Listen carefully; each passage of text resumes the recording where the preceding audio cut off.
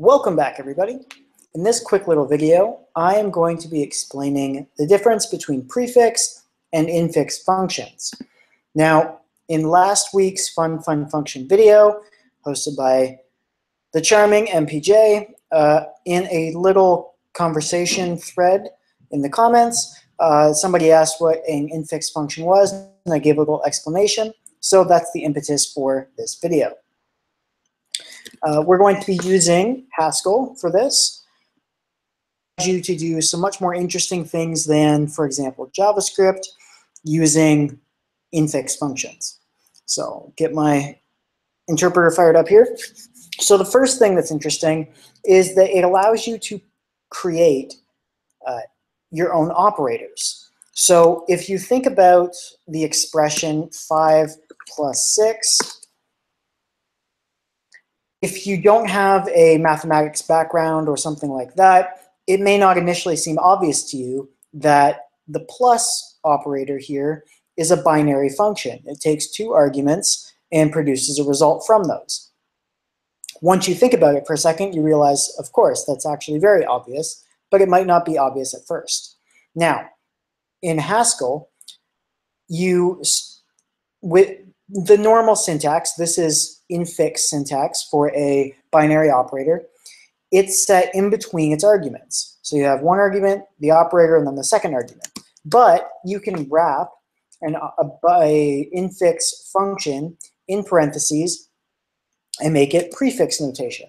So here, that works the same way.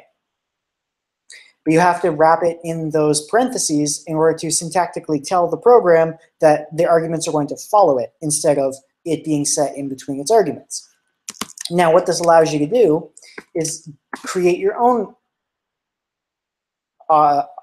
operators. So you could do something like x, y, and then this could just be, it could just be something like x plus y, but we'll just make it different. We'll do x plus y plus 1, just to make it, just to make it a little more interesting.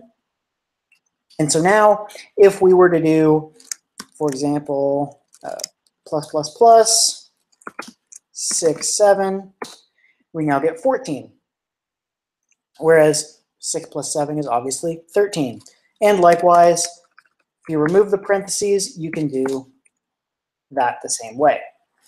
You can also use backticks to make prefix functions infix. So if we had a function with that's called add with 3 Ds instead of just 2, and we did the same thing, x, y, x plus y, and then we did 6 backtick our new add function, 7, then we get 13. So that's the difference between infix and prefix. It's really just where the arguments lie with regards to the placement of the function itself. This is generally considered more readable, the infix notation for operators. But there are times when it actually becomes really convenient to be able to use prefix notation. Because you might be thinking, well, for example, plus and then 5, 6, that just seems extra complicated. Why would you do that?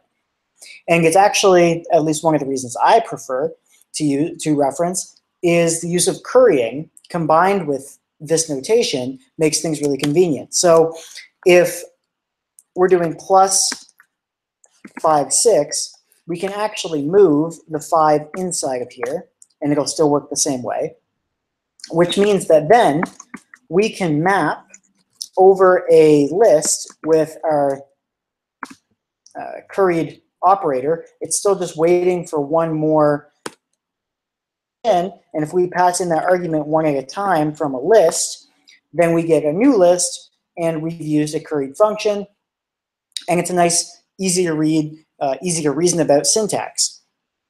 So that's a cool thing that you can do with mixing binary operators in as curried prefix functions. And this backtick syntax, at least in Haskell, is one way that you can declare prefix syntax functions and then use them in fix if that makes more sense in your program. So again, quick video. Hope that cleared anything up for people who had some questions and got you thinking about interesting ways that you can use this in your own code. So I'll see you in the next video, guys. Thanks for watching.